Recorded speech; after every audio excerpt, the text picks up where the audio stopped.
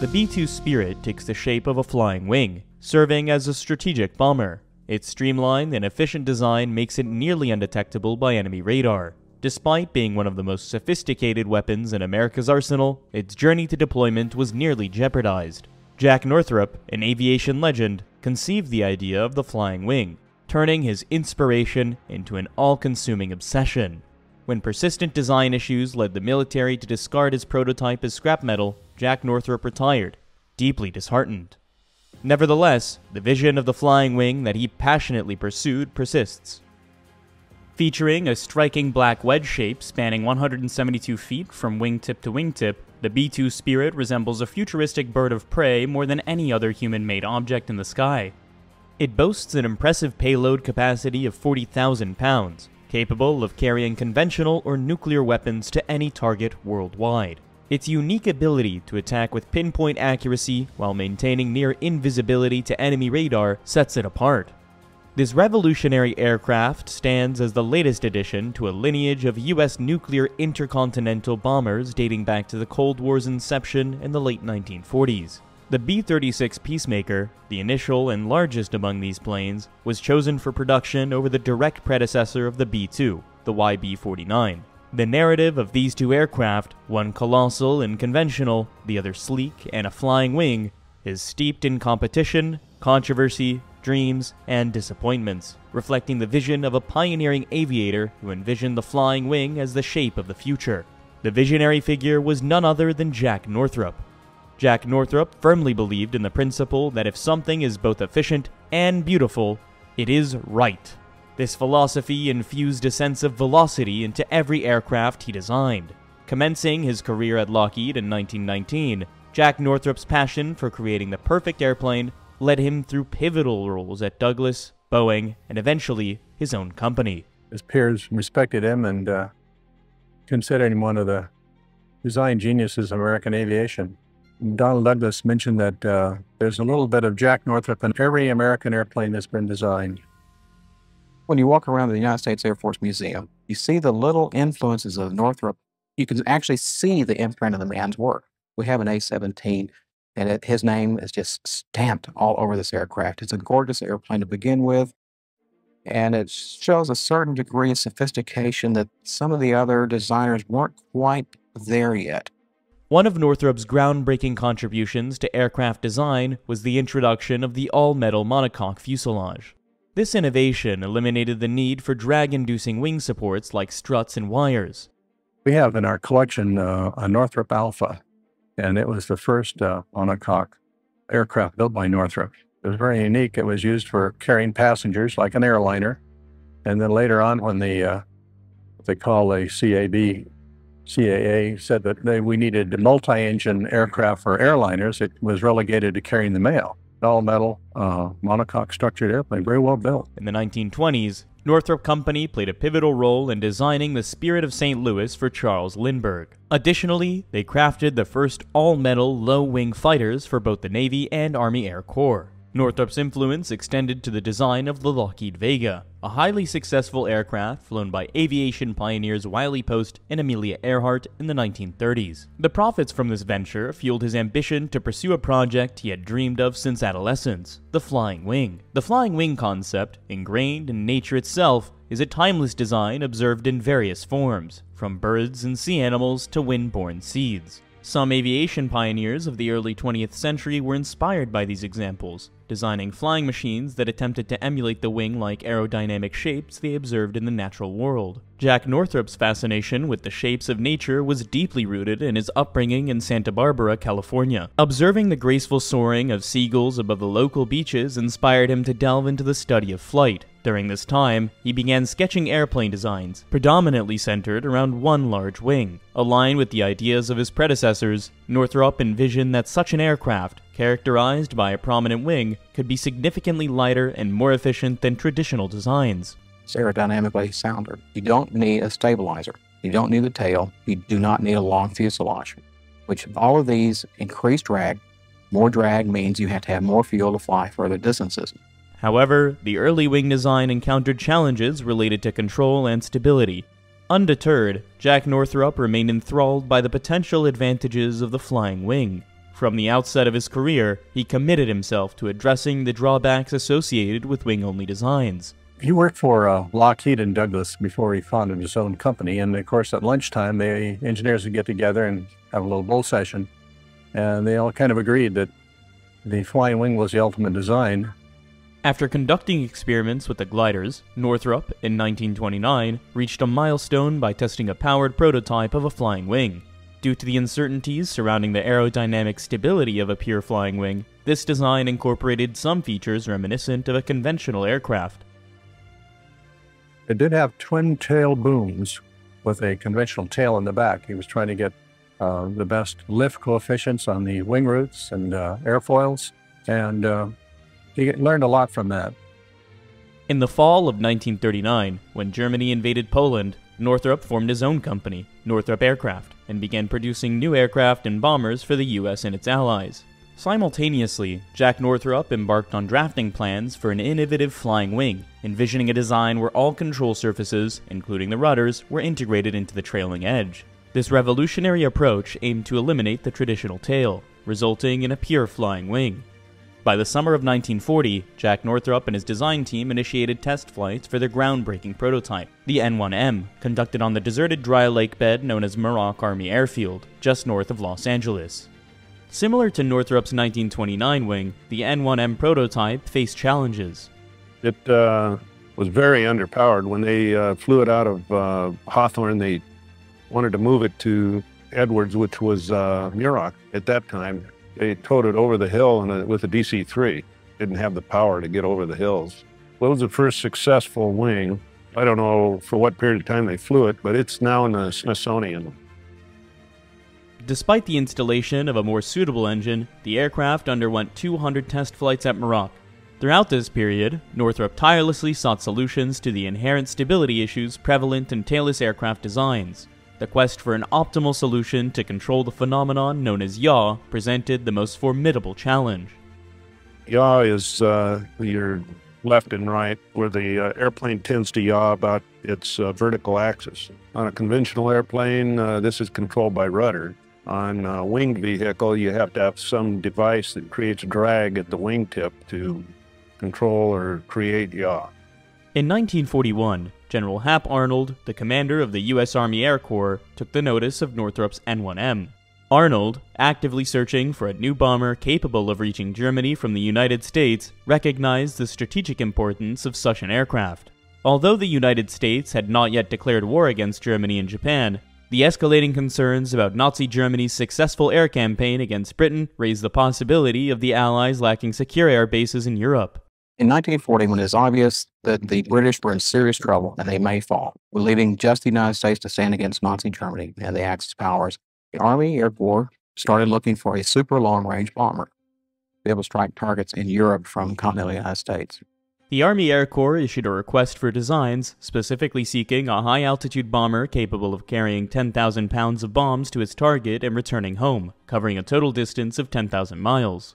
Impressed by what he observed during a visit to Northrop at Muroc Field, General Hap Arnold, on November 22, 1941, signed a contract with Northrop to further develop his flying wing bomber, the N1M. It offered the possibility of ultra-long range. The flying wing was becoming more and more recognized as advanced. The aerodynamic aspects of it were quite evident, and the long range because of the low drag induced by the aircraft itself. Plus, we had to start thinking very progressively. We couldn't think of just a regular aircraft to get across the continental United States or across the North Atlantic or anywhere in the world. Just 2 weeks later, on December 7, 1941, Japan bombed Pearl Harbor, propelling America into a global war. In this tumultuous period, Jack Northrop's dream of seeing the flying wing enter large-scale production seemed on the brink of realization. The surprise attack on Pearl Harbor prompted the United States to declare war against the Axis powers and injected a renewed sense of urgency into the development of Jack Northrop's flying wing superbomber, the B-35. To hasten the testing of the design, the Army allocated funds for the construction of experimental prototype versions, which were 1/3 the size of the B-35, reflecting the nation's determination to expedite the development of advanced aircraft during this critical time in history. Looking like something out of a Buck Rogers matinee, these aircraft, with the designation N9M, first took flight in December 1942. The fully restored N9MB, currently the sole flying example, occasionally graces the skies near its home at the Planes of Fame Museum in Chino, California. The wingspan of the B-35 was 179 feet. This is roughly 60 feet. So it's 1/3 scale, same airfoil, same sweep, same dihedral, just scaled 1/3. The thrust center line of the two engines replicates the center line thrust of the 4 engines on the B-35, and the thrust to weight ratio is roughly the same. Among its numerous innovations, the Northrop N9M holds the distinction of being the first aircraft equipped with hydraulically boosted flight controls. The wing itself featured groundbreaking control surfaces, with Northrop ingeniously combining the functions of the aileron and elevator into a single component called an elevon. This is your primary pitch and roll control. That is, if they both go up and down, you get a pitch input, and if they're differential, you get a roll input. It's where you bank. Out here is the rudder, which is a drag device. It splits, it creates a drag on the wingtip. Normal airplane has a rudder at the back of the airplane, if you recall, on a fuselage for directional turns and so forth. So he had to basically invent how he would actually steer or fly the airplane. To address the absence of a traditional tail, the N9M's design incorporated elevons, creating a distinctive flying experience for its pilots. This uniqueness remains evident in today's aviation landscape. Flies very well once you get used to it. Not difficult, just different. It's very meaningful to fly this. Certainly it would be to anybody that would have that opportunity. It's a very historic airplane, and once you see it fly, you understand why. However, concurrently with Jack Northrop's endeavors in developing the flying wing bomber, a formidable competitor was also taking shape, the Convair B-36. It was developed by a group of engineers, including Robert Widmer. I got involved with the B-36 in order to run the first wind tunnel test, subsonic wind tunnel test, which was to be run at MIT. And I was asked to run that program. The B-36 emerged in response to the same Army Air Corps requirement for a bomber with the 10,000-mile range and 10,000-pound payload. However, it stood in stark contrast to Jack Northrop's vision of beauty and efficiency embodied in the flying wing.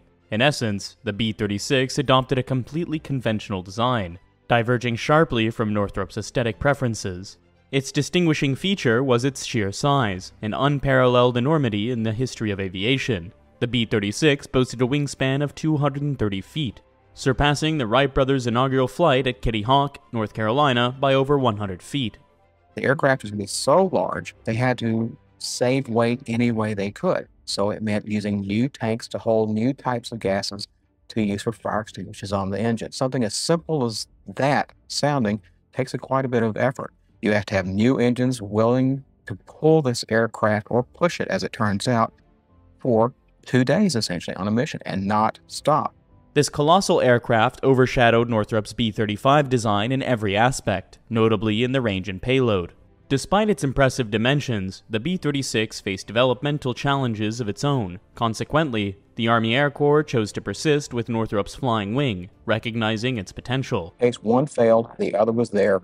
And when you're talking about national survival, having a second option, even if it's expensive, the treasure needs to be spent to save the blood of the Republic later. And that's what they were doing. So it gave a fallback option. As Jack Northrop continued refining his work on the B-35 bomber, he simultaneously delved deeper into exploring the possibilities and capabilities inherent in the flying wing concept. Northrop also designed several flying wing fighters. I'm thinking of the P-79B flying ram, powered by twin Westinghouse turbojets. And it was a rather unique aircraft, and unfortunately, the war ended, they didn't do much with it. Northrop also built the MX-334 rocket wing fighter, America's first rocket-powered airplane, and the piston-powered XP-56 Black Bullet. Despite their promise, both the Flying Wing bomber and the B-36 encountered substantial development issues and never transitioned into full-scale production. In 1944, as focus shifted towards the larger and more heavily payloaded B-36, the Army reconsidered the future of the B-35. Rather than pursuing its role as a heavy bomber, the Army envisioned the B-35 as a potential experimental medium-range bomber and reconnaissance aircraft. The urgency for such craft diminished with the non-occurrence of the potential crisis that had initially spurred the development of the Flying Wing bomber and the B-36, the fall of Britain. The heavy bomber role within the U.S. Air Force was, in the meantime, fulfilled by a series of other aircraft such as the B-17 Flying Fortress, the B-24 Liberator, and the B-29 Superfortress, none of which were connected to Jack Northrop. In August 1945, one of the war's concluding acts saw the B-29 named Enola Gay, piloted by Colonel Paul W. Tibbets, dropping the first atomic bomb on Hiroshima. 3 days later, another B-29 targeted Nagasaki with a second atomic bomb. These events underscored the immense power wielded by bomber aircraft in the nuclear role. With the distant Soviet Union emerging as America's likely adversary in the post-war era, the urgent need for a new long-range heavy payload bomber became more apparent than ever. What the atomic bomb does for air power is, for the first time, aviators can do what they say they can do. They can take out a strategic target because now they don't have to send 1,000 planes across to do one job and go back. Now, one aircraft, one bomb, can take out an entire industrial complex or an entire city if it's necessary to do so. The geopolitical landscape and advent of nuclear capabilities elevated the importance of advanced bomber aircraft for strategic purposes. Partly for this reason, development efforts on Jack Northrop's B-35 as a potential long-range nuclear bomber continued. In June 1946, almost a year after the war's end, Northrop's B-35 finally took flight. Measuring an impressive 172 feet from wingtip to wingtip, the B-35 was equipped with 4 robust 12,000 horsepower piston engines, each driving a pair of counter-rotating pusher propellers. The aircraft's 9-man crew included 3 gunners responsible for defending the plane with 50 caliber machine guns and remotely controlled barbettes. Despite the aircraft's futuristic appearance, the wing design presented challenges for Jack Northrop. Jack Northrop had just a run of bad luck. The first aircraft crashed before he could draw the technical data that he needed from that aircraft, so he had to proceed with the second prototype. Without the necessary information that he would have garnered from the first one, which put the aircraft at a great disadvantage. While he had successfully overcome various design obstacles, finding a viable solution to the problem of yawing proved elusive. The B-35 also grappled with issues such as overheating engines and gearshift vibration.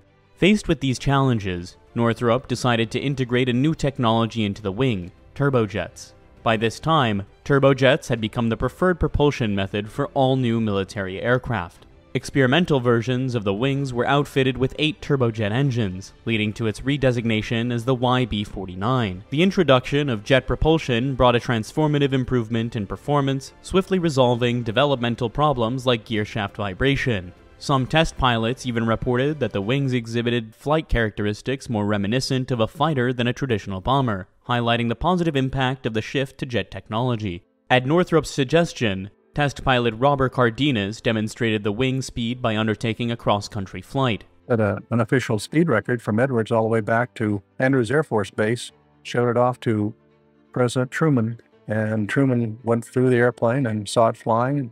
He thought we ought to buy some of these. The transition to larger jet engines on the YB-49 posed significant challenges, as it reduced the wing's bomb capability precisely when a much larger payload and range, akin to that of the B-36, were needed to transport the massive and heavy atomic bombs in use at the time all the way to the Soviet Union. Furthermore, Jack Northrop's wings still grappled with serious stability issues. On June 5, 1948, during a series of stall tests on the YB-49, Danny Forbes and Major Glenn Edwards were at the controls. The night before, Edwards had expressed optimism about the wing's progress, noting its impressive performance despite numerous test flights and extensive flying hours. However, he acknowledged that the stability remained a significant problem, adding, "But the plane goes like hell." Tragically, during the tests that day, the pilot lost control of the aircraft, resulting in a crash and fire that claimed the lives of all 5 crew members. In honor of Major Glenn Edwards, The base at Muroc was renamed Edwards Air Force Base when the U.S. Air Force was officially established as a separate military branch. This renaming commemorated the sacrifice of those involved in advancing aviation and aeronautical innovation. Fearing that his beloved flying wing was doomed as a military project because of high-profile failures like the Glenn Edwards crash, Jack Northrop launched a publicity campaign promoting the flying wing as the airliner of tomorrow. Now a preview of the flying wing transport of tomorrow. The midsection provides ample room for 80 passengers. Spaciousness keynotes the luxurious main lounge, extending 53 feet inside the wing. And future air travelers will really see something. Through the plexiglass windows of the front wing edge, passengers have an unimpaired view of the Earth unrolling thousands of feet below. Coast-to-coast flights in 4 hours may not be too far away.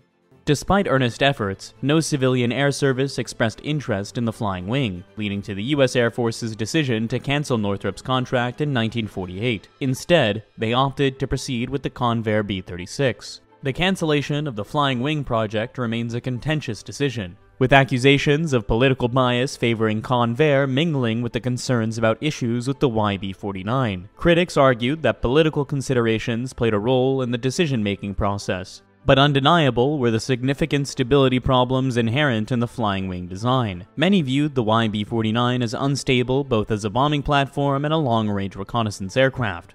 It was understood by the Air Force at the time, even when they canceled the program. It had great potentials, but not quite now. Maybe someday in the future. For Jack Northrop, the most devastating blow came when the Air Force ordered the destruction of all existing flying wings, melting them down into aluminum ingots. It was devastating. Come in, see strangers come in and cut up your product right in front of your employees. It was really disheartening, of course. This experience deeply disturbed Northrop, prompting him to leave his company and take an early retirement, completely withdrawn from the aviation industry. In the race to be armed and ready for the Cold War, the B-36 emerged victorious over the flying wing. For the next decade, the B-36's colossal presence dominated the skies, serving as the backbone for America's nuclear arsenal. On December 7, 1948, exactly 7 years after the Japanese attack on Pearl Harbor, a giant silver bird with 6 pusher-type props departed from Carswell Air Force Base, Texas. Over the Pacific, near Hawaii, it opened its bomb bay doors and dropped a payload of 10,000 pounds of dummy bombs into the ocean, symbolizing the era of strategic air power during the Cold War. This airplane was the Convair B-36, and it had demonstrated, among other things, that it was a true intercontinental bomber capable of striking at almost any target in the world. The B-36 embarked on a long and challenging journey, marked by disappointments, delays, and intense controversy from its inception on the drawing board to its eventual operational status. It was a disaster.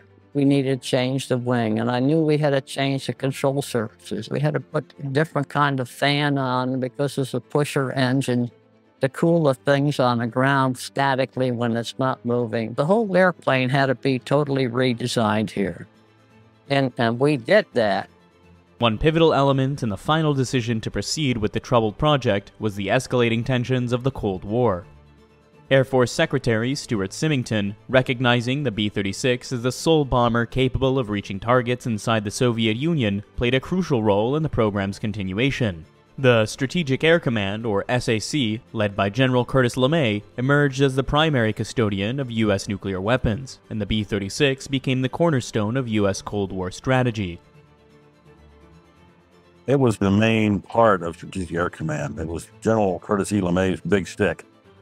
We flew everywhere, made lots of noise. Of course, there was a big battle going on, whether you should get aircraft carriers or you should get B-36s. And at that time, the B-36 won. The logistical challenge of finding a sufficiently large facility to assemble the colossal B-36 was formidable. Do you have floor space to build this monster? It's huge. You need a big hangar to put it in, to build it in. So where do you build it? You have to go to Fort Worth, where they just happen to have a large enough facility, and it's all enclosed so people can't peek in the windows. The mile-long facility in Fort Worth, Texas, originally constructed for assembling B-24 bombers during World War II, stood as the only building on the planet spacious enough to accommodate the gigantic B-36. In the air, the B-36, often referred to as the Big Stick, boasted an extraordinary fuel capacity, enabling it to remain airborne for 2 days, far surpassing any other bomber in history. Additionally, it was the sole aircraft capable of carrying the exceptionally large and heavy nuclear weapons in the U.S. arsenal at the time. People often ask, why did the B-36 have to be so large? Well, it had to carry a lot of fuel to fly long range, but it also had to have a massive bomb bay to carry the large thermonuclear weapons like on either side of the bomb bay. These are massive monsters, and it requires a massive bomb bay to carry them. With 4 bomb bays, each with a capacity of 3 freight cars, the B-36 could carry a maximum payload of 84,000 pounds, exceeding the gross weight of the B-29. The B-36 thus represented a formidable and unprecedented force during this critical period of Cold War military strategy. One of the biggest problems was building the frame to build the aircraft. They finally brought in a bridge builder, and he designed what we called a K-type frame that actually was a basic strength holding the fuselage together. Designing adequate landing gear for the 210-ton plane also posed unique problems. When it was first designed, the B-36 wheel was the largest aircraft tire in existence in the United States at the time. This had problems. First, the weight of the wheel itself. It could push through any concrete runway at the time, except for a very few within the United States. The planners came up with a 4-wheel design, like on a B-36 that you'll see over here. This aircraft had 4 wheels. First, it lowers the risk if one tire goes out, the plane won't crash on takeoff or landing. Also, by spreading the weight out over 4 tires, it increased the number of runways that the B-36 could operate with. The original design of the B-36 featured 6 28-cylinder, 4,360 cubic inch turbo-supercharged radial engines, each rated at 3,500 horsepower. However, reaching the promised service ceiling of 40,000 feet posed a formidable challenge, and the top speed of the bomber barely reached 230 miles an hour. Critics raised concerns about the B-36's vulnerability to enemy fighters, particularly the new Soviet MiG-15. The slow-flying bomber was considered by some as a sitting duck, leading to accusations of being a billion-dollar boondoggle. In 1950, congressional hearings were held, sparkling a scandal known as the B-36 affair. Both Convair and the U.S. Air Force underwent an investigation. The controversy further intensified as part of the heated debate between the Air Force and the Navy over which service should control the U.S. nuclear mission in 1951. Efforts to address some of the B-36's issues led to modifications in the form of adding a pair of J-47 turbojet engines under each wing, employing the slogan 4 burning and 6 turning. This modification significantly improved the Big Stick's performance, boosting its top speed to over 400 miles an hour and nearly doubling its rate of climb. With these enhancements, the modified B-36 could operate at higher altitudes than most fighters in the thin atmosphere at those elevations, offering an improved and more formidable version of the aircraft. Some F-100s challenged us, and they were pretty braggadocio about how their airplanes could fly compared to this old hunk of metal here. 4 of them came in on us into a sharp turn. The guys that turned with us all stalled out and went down a little bit and didn't get us. The B-36 featured retractable, remotely fired turrets with 20mm cannons located at the top, bottom, front, and rear of the aircraft, establishing it as the more heavily defended bomber in existence. We were quite well protected if we had fighters coming in on us. We could put a good screen of lead out there. A distinctive and unique feature of the B-36 was the pressurized tube light passageway, serving as a walkway to move between the front of the airplane and the crew compartment in the rear. The tube was an 80-foot tube from the forward pressurized compartment to the aft pressurized compartment, and it had a little cart like one of these carts you would lie on working underneath a car. And you would get in there and grab a cable in there and then go to the aft compartment. There were doors on both ends so that if one compartment depressurized, you wouldn't be shot out like a cannon.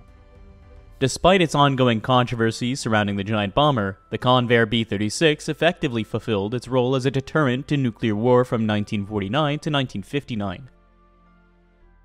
At the very time when the American people are most nervous, all of a sudden you have this massive, huge, comforting aircraft that gives the American people a sense of security that allowed us to think things through more clearly, come to rational decisions. So it's a security blanket for the American people, as well as a deterrent to the Soviets. In 1959, after a decade of service, the B-36 was replaced by the new jet-powered B-52 Stratofortress, another colossal conventional aircraft design. With Jack Northrop in retirement and no other flying wings in development, it seemed like the aeronautical world had moved beyond his dream.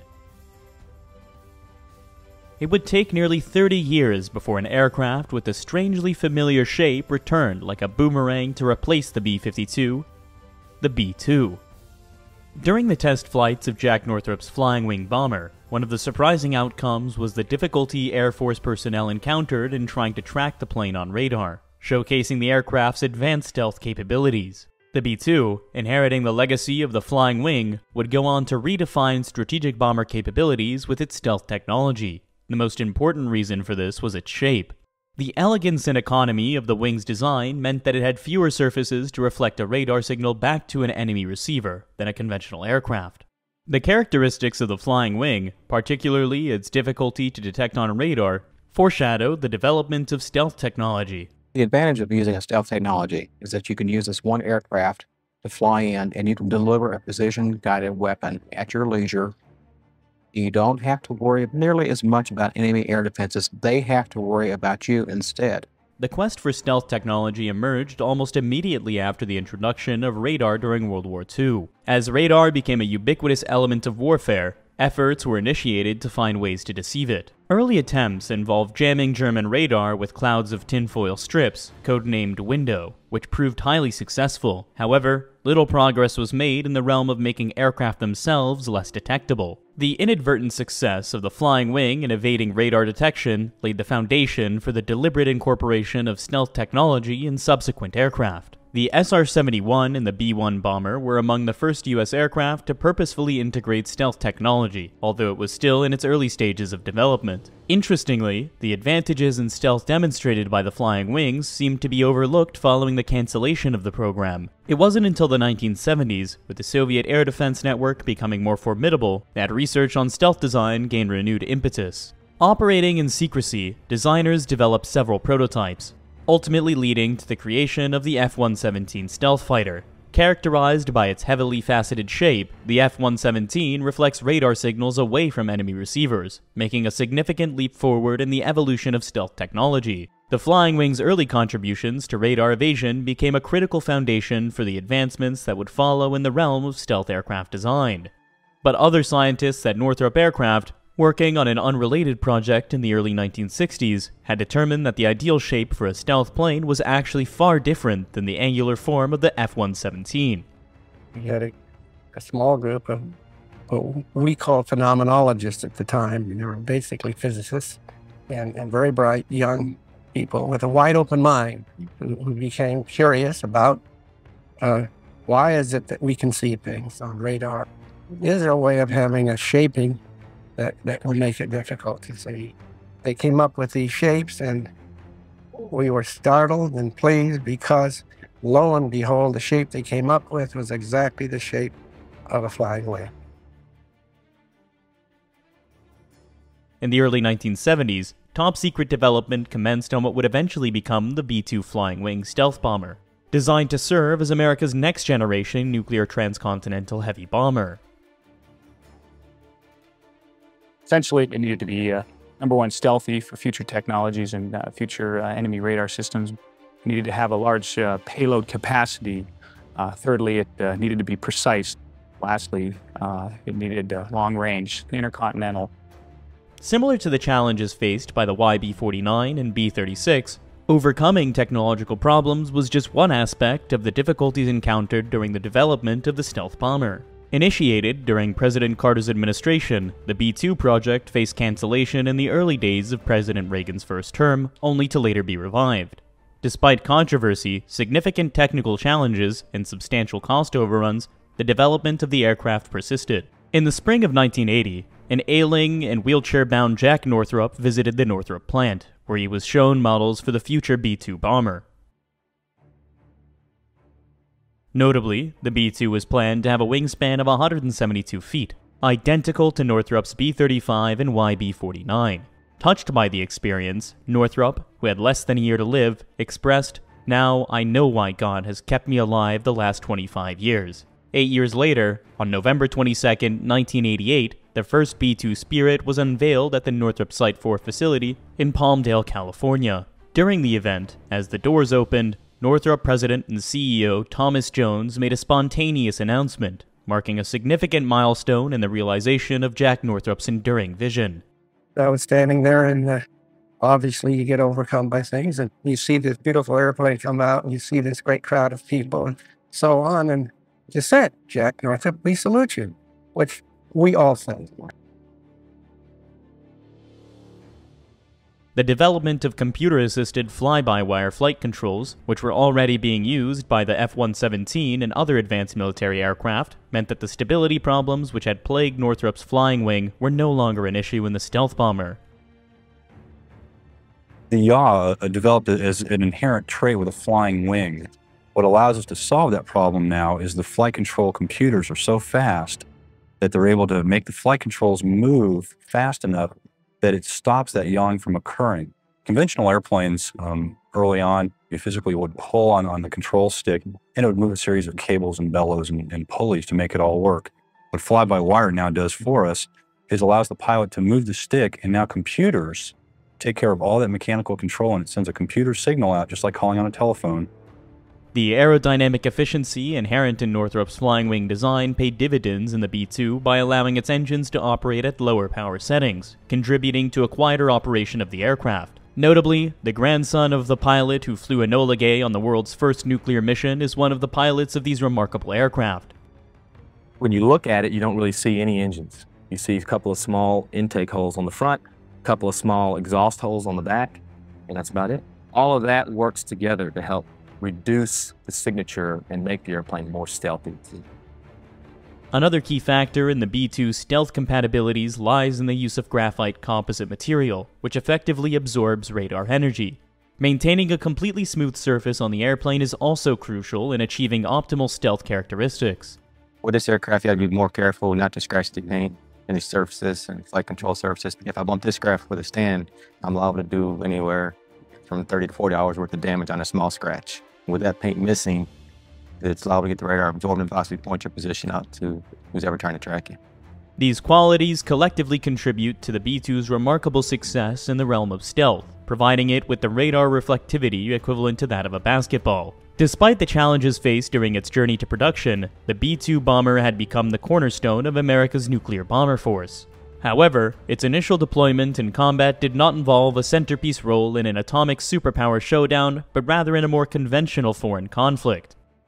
In the early morning hours of March 24, 1999, two B-2 stealth bombers took off from their base at Whiteman Air Force Base, Missouri, marking a significant moment in the operational history of the B-2 in a more conventional military context. They crossed the North American continent, then the Atlantic, en route to targeted facilities in the former Yugoslavia. I was going into my first mission, and I had stealthed up. When the controller came back to me, he said, "I've lost you on radar." And I tell you, that was just like a warm, fuzzy, reassuring feeling. Gave you goose pimples like, hey, this actually does work. Approaching their targets with precision, the B-2 stealth bombers utilized their launch and leave capabilities during this crisis in Kosovo, successfully deploying 32,000-pound satellite-guided smart bombs. These smart bombs were designed to land within 30 feet of their programmed coordinates, showcasing the B-2's accuracy in delivering payloads. When my weapons bay doors opened and the weapons started coming out, those 2,000-pounders coming out just shuttered the airplane. Don't, don't.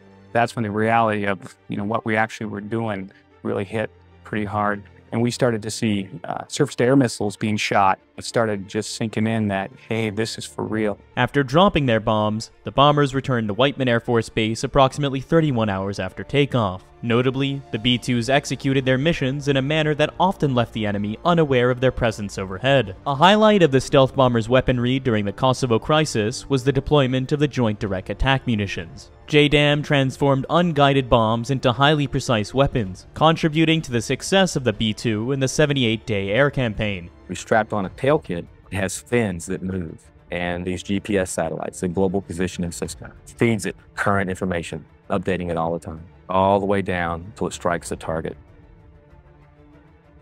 Throughout the campaign, B-2 Spirits flew 49 missions, with all aircraft and their crews performing flawlessly, marking an impressive combat debut for the Flying Wing stealth bomber.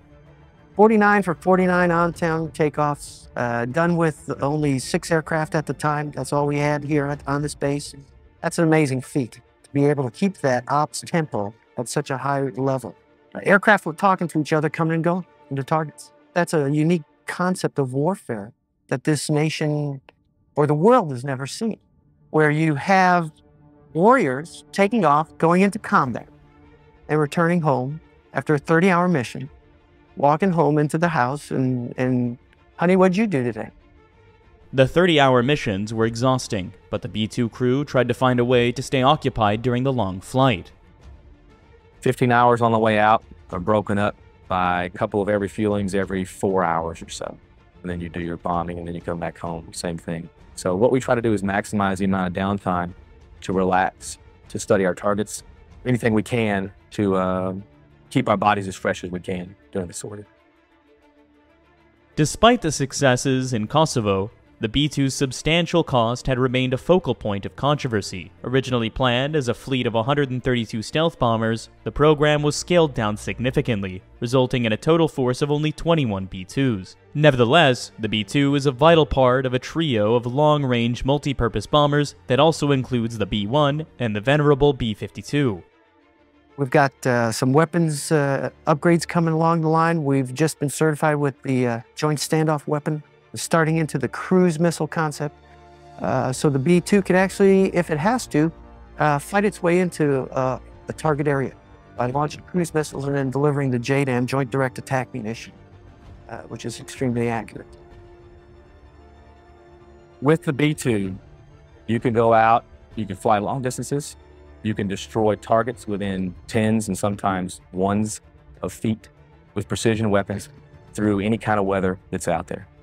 So if no one else can fly that night because the target area is socked in, here comes the mighty B-2 with its precision-guided weapons that doesn't need any assistance, comes in, delivers its weapons, and goes back home. That's why you need the B-2. With our stealth capability, it allows us to be first in and create holes in the defensive environment that the conventional airplanes can now use to strike effectively. The B-2 is capable of getting in there first strike and basically putting the lights out. The B-2 is definitely a long-term aircraft.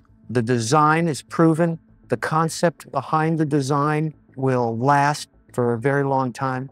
And its airframe, again, is just a very simple design that is so effective. The B-2, proven in combat with its advanced stealth technology and versatility as both a nuclear deterrent and a multi-purpose bomber, is likely to remain a key element of the U.S. global military strategy for decades to come. When you see the B-2 fly over and give you that profile of the flying wing, it is a stylish aircraft. It just shows efficiency mixed with style. I think the legacy of Northrop is to point the way to the future so that engineers today and in the future can look at what this man did and can move forward and take the United States into new technological realms of aviation. However, despite the extraordinary success of the B-2, Jack Northrop's dream of fulfilling the skies with graceful flying wings has not yet been fully realized. Various challenges, including the expense and complexity of the computerized control systems needed for the flight stability, continue to impede the broader commercial acceptance of the flying wing concept. Nevertheless, as futuristic wing-like designs are once again being developed around the world, there is still a possibility that Jack Northrop's version of the flying wing, or something very much like it, could still represent the shape of things to come in aviation.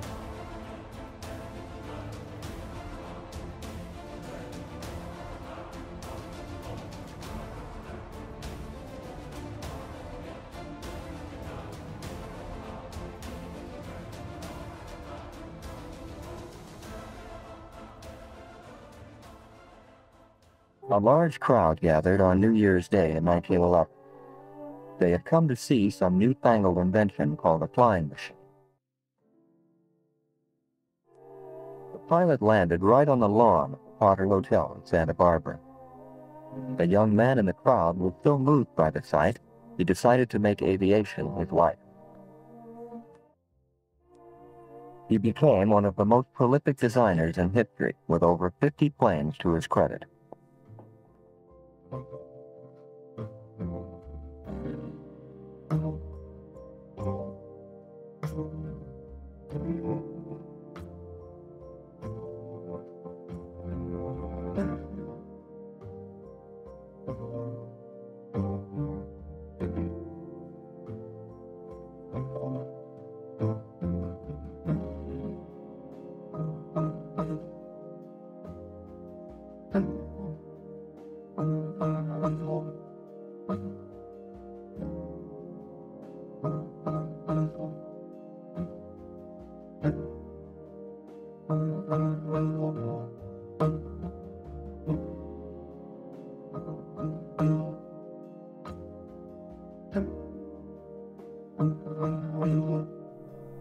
But having aviation deeply in my heart, when the Lockheed brothers came to Santa Barbara and started flying there, there wasn't anything I could do but go down and see if I could get a job. Well, I'd had a little experience as a garage mechanic, and I had worked for a year as a draftsman for an architect, and I worked for my father who was in the building business, and this started qualified me to design airplanes. You can understand that. And I designed quite a little of the airplane, considerable amount of it, calculated wing stresses and so forth, with this excellent background, and they never came off.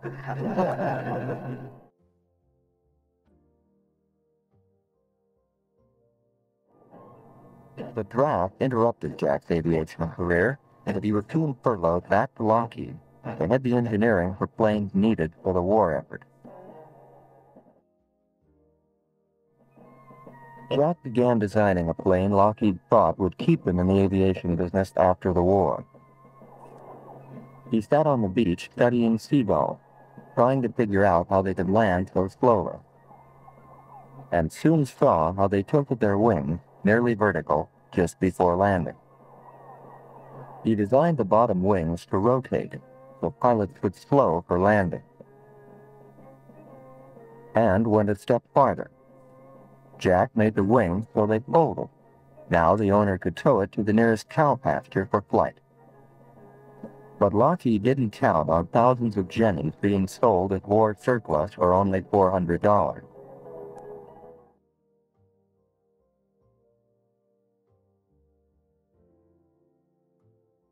Later, after the Lockheed operation in Santa Barbara folded for lack of business and finances, I went to Santa Monica in 1923 to work for Dud's. So the morning I was supposed to report there, I went in with fear and trembling, my knees knocking together, I can assure you. And the first job they gave me was the designing of the fairing on this particular airplane. And so I didn't know a doggone thing about putting a fairing on a steel tube fuselage airplane, and I was absolutely petrified. And along came noon, and I managed to gobble a little lunch, and this made me so ill that I went home. Next morning, I approached the job again, not knowing whether I was going to last through the morning or not, but fortunately somebody else had been started on the fairing, and I got a job designing aluminum gas tanks, and this I knew how to do, and everything was lovely. The gas tanks were for the famous World Cruiser, the first planes to circle the globe.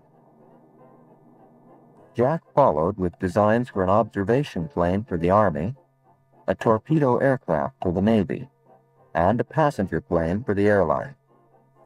The Army also used it as a cargo plane in the first aerial refueling.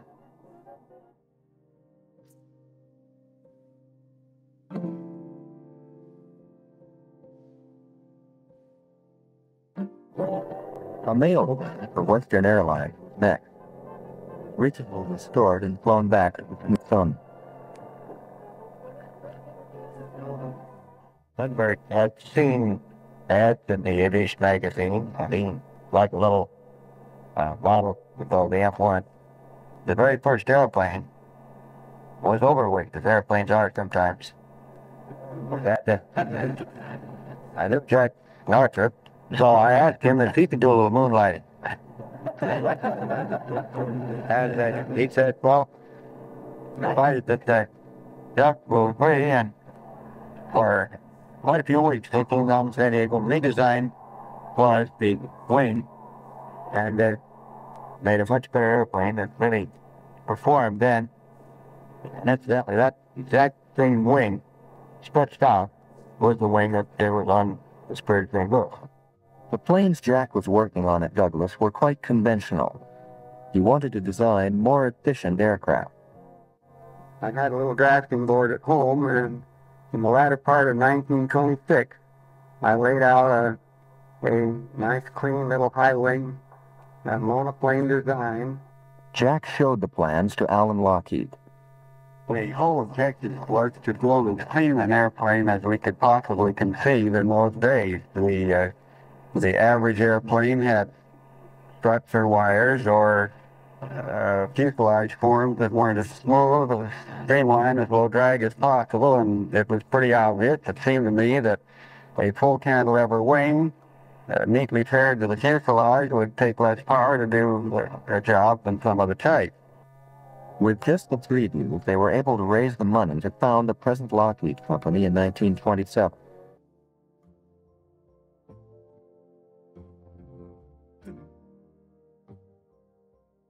Vega first flew from a beam field now known as LAX.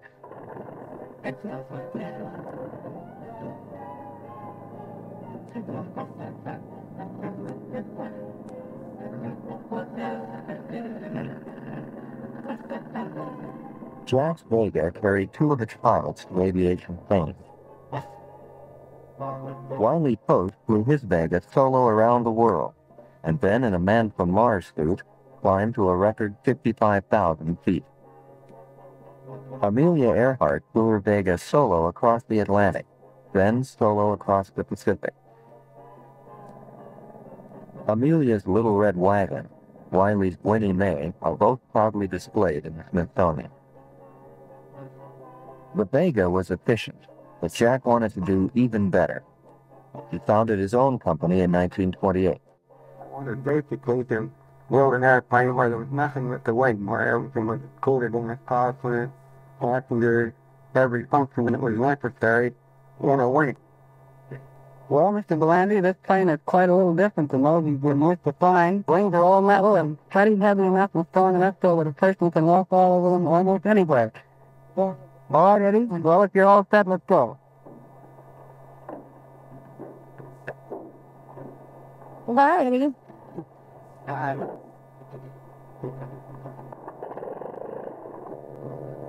When designing his flying wing, Jack developed a new method of constructing all-metal airplanes. It proved to be a quantum leap in strength for aviation. The Great Depression was beginning. Jack had to put aside his flying wing and concentrate on conventional airplanes. The first real airplane we built in the new company in early 1930 was called the Northrop Alpha. And this was built completely with fuselage and tail surfaces of the monocoque sheet metal or institutional structure. These airplanes were used that could pioneer all-weather or night flying. On an early test flight, one crashed. A steamroller was working nearby. Jack asked the driver to crush the remaining wing so it could be hauled away. The wing wasn't even dented. We had a story about one of the early airmail pilots who was forced into a restricted field and had to ground the airplane very violently, and he bent the wing up at about 45 degrees. And they sent a crew out from Kansas City, where the plane was based, bent the wing down with some block and tackle, and flew it back in for a more permanent repair. The Depression deepened. Jack sold his company to Bill Boeing, went back to work for Donald Douglas. But his Alpha had become a standard. TWA requested proposals for an all-metal airliner, far superior to the trimotors they were flying. Douglas responded, "The wing shall be of cellular multi-web construction, similar to the Northrop Alpha. The outer wing panel shall be demountable from the center wing by means of a continuous flange bolt joint, similar to that used on the Northrop Alpha. The fuselage DC-1 became the DC-3, was copied by every airframe builder in the world." The Alpha had revolutionized the entire aviation industry only a few years. TWA recently restored one of their Alphas. It hangs in the Smithsonian next to the DC-3. Jack refined his design. The Beta, a 200-mile-per-hour private plane in 1933. Then the record-breaking Gamma. Moving producer and record-breaking aviator Howard Hughes. It's a cockpit plane with a right cyclone engine and down the continent in 9.5 hours, breaking all records. The weather was good from beginning to end, except for about 2 hours of line flying between Kingman and Santa Fe, New Mexico. I flew at 18,000 feet. TWA converted a Gamma to an over-the-weather flying laboratory. Tommy Tomlinson's research made possible the pressurized comfort we have on airliners today.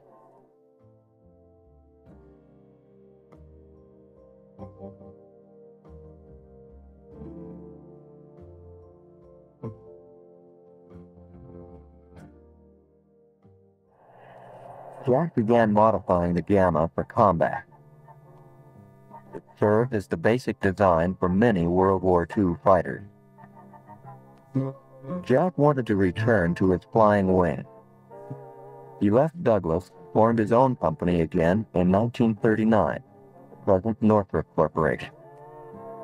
He sketched his ideas for completely eliminating the tail and designed the N1M, Northrop Mock-Up No. 1. It is being restored by the Smithsonian. A plane of unusual interest is demonstrated at Rosamond Dry Lake in the Mojave Desert. It is the latest model of the Northrop Flying Wing. Developed from designs originated by Mr. Northrop in 1923, this flat-like plane is devised to use all its surface for useful lift. The elimination of non-lift elements such as tail and fuselage is what does the trick. The Northrop Corporation estimates that general application of this principle would result in speed increase up to 100 miles an hour with no extra power. And it is thought that this design will make construction 30 to 40% cheaper. It may revolutionize airplane engineering.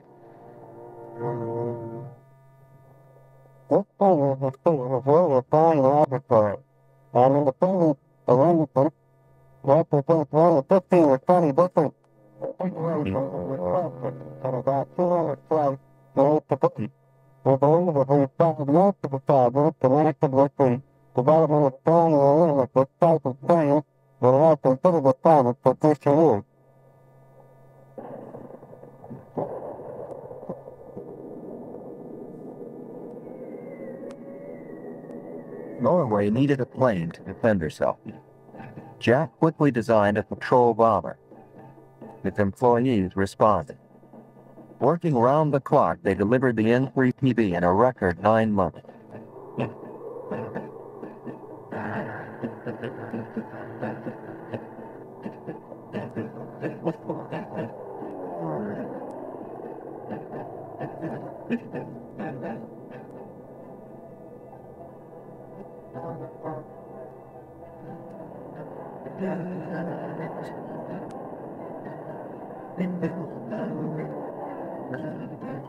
Northrop joined the war, building hundreds of Vulcan engines and thousands of parts for the B-17.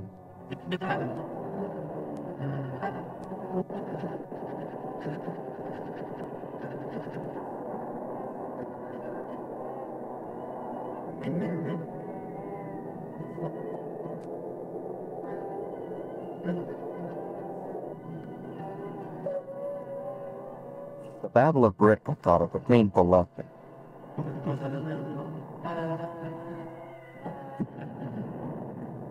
The Army wanted a plane designed specifically for night fighting. Jack responded, ultra-secret, radar-equipped Black Widow.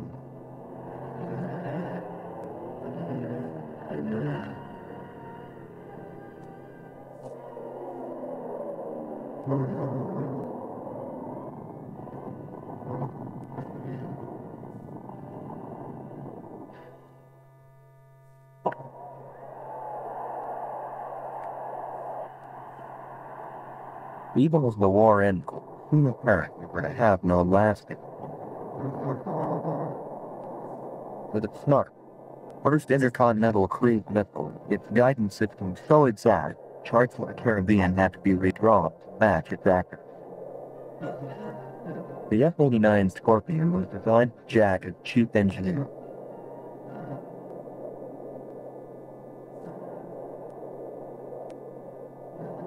The most lethal plane of its era.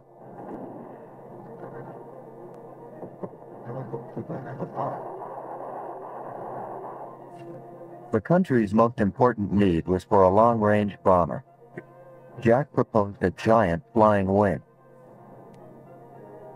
To prove the concept, he began with a 1/3 scale version, the N9M.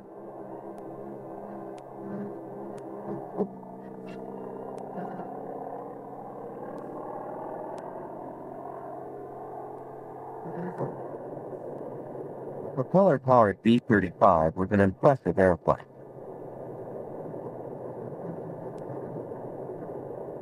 Able to lift an amazing 140% of its weight in useful payload, unmatched until the debut of the 747 20 years later. Jack also saw his wing as an airliner. Now a preview of the flying wing transport of tomorrow. The midsection provides ample room for 80 passengers. Spaciousness keynotes the luxurious main lounge, extending 53 feet inside the wing. And future air travelers will really see something. Through the plexiglass windows of the front wing edge, passengers have an unimpaired view of the Earth unrolling thousands of feet below. Coast-to-coast flights in 4 hours may not be too far away. The dorsal tip of the plane provides an excellent vantage point to see the world go by. Plus, as bugs in their magic carpet, air travelers can look down on mere Earthlings as the double quartet of mighty turbojets whistle them through space. The sleek Air Leviathan carries more cargo farther, faster, and with less fuel than any comparable plane. And the bar will raise the spirits of those who don't feel high enough in the stratosphere. The flying wing has the stability of a fine club. The public quickly accepts all the miracles that science provides. Even skyliners like this will become commonplace. But the giant flying wing is more than a super streamlined airplane. It is the fulfillment of scientific vision and symbolizes the practical dreams of science for our world of tomorrow. The wings were converted to the newly developed jet engines in 1947 and became even more efficient. Cruising at over 500 miles per hour, they could easily outdistance enemy fighters and even outmaneuver them. But politicians got involved in the final selection process. Although the wing was far superior to the competition, it was canceled in 1949. Then, in one of the most controversial political decisions ever, all wings were ordered cut up for scrap. But the concept was not destroyed. Today, Boeing and others are seriously investigating the flying wing because of its lifting power and fuel efficiency. When equipped with today's powerful engines, a flying wing can lift an unbeatable 210% of its weight and carry the same payload as a conventional airplane at over 600 miles per hour, but consume only 70% as much fuel. Jack's determination to design the most efficient airplane in the world produced his masterpiece.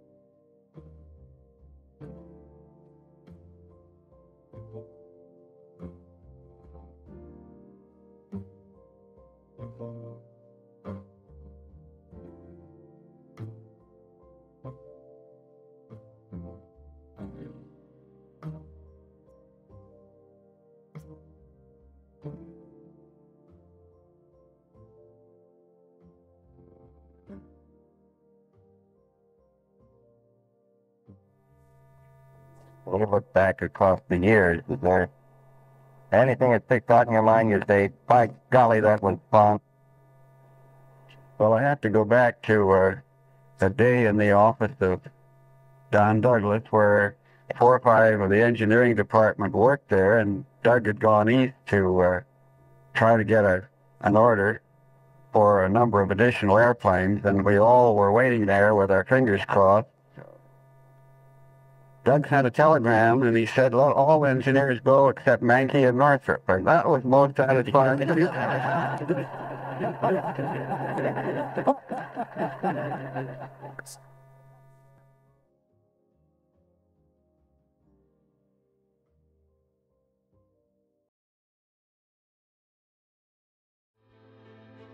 Aviation, the art of aeronautics, began with the dreamers, inventors, and daredevils who dared to defy gravity.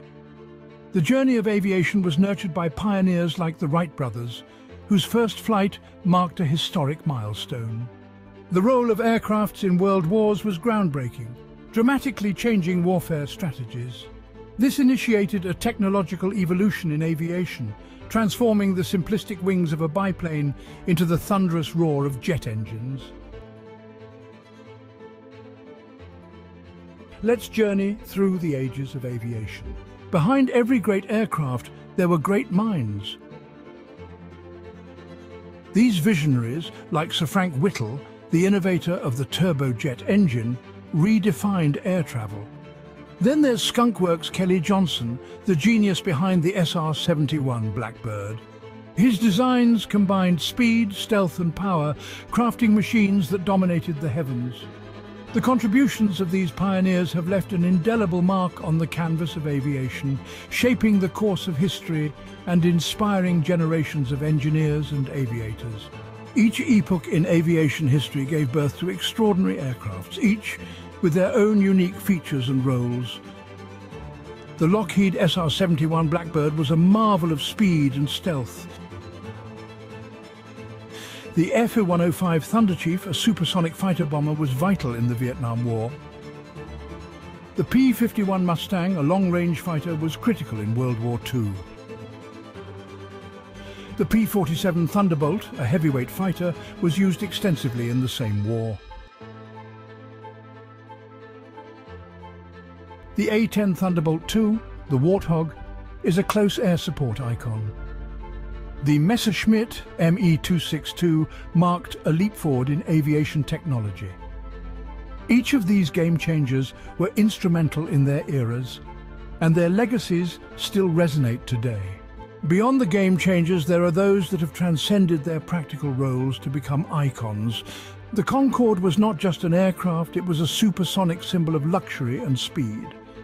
The B-52 Stratofortress, a strategic bomber, is an icon of power and resilience. These magnificent machines and others like them have become much more than just aircrafts. They are enduring icons that encapsulate the audacious spirit, the relentless innovation, and the boundless ambition that define the world of aviation.